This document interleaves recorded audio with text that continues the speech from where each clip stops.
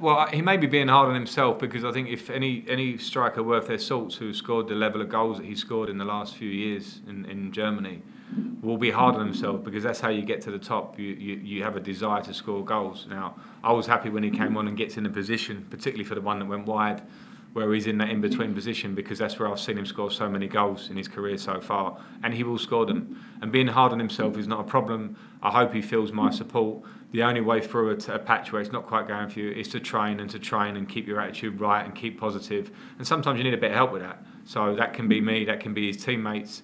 We all want him to do well. We have a really competitive nature within the group. I have options in front areas, and they're all wanting each other to do well. So Timo will get there. There's no problem. He can be hard on himself.